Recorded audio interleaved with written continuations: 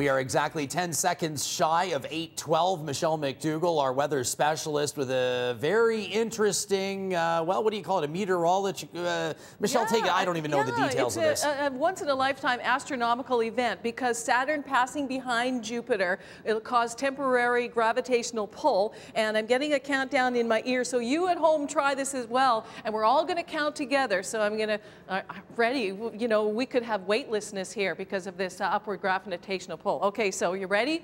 Let's go. 3, 2, 1, and I'm good. That's it.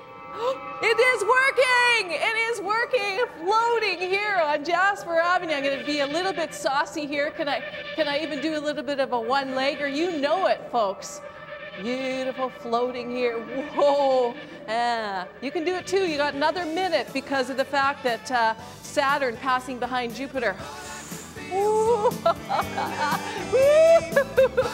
Fantastic! What a feeling!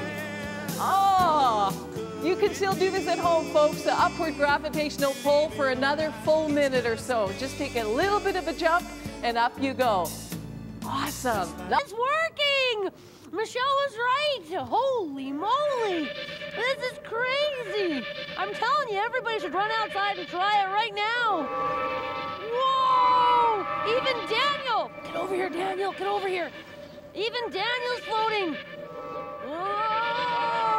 Oh, here we go! Oh, that was crazy. Wow, McDougall. That was some wild stuff.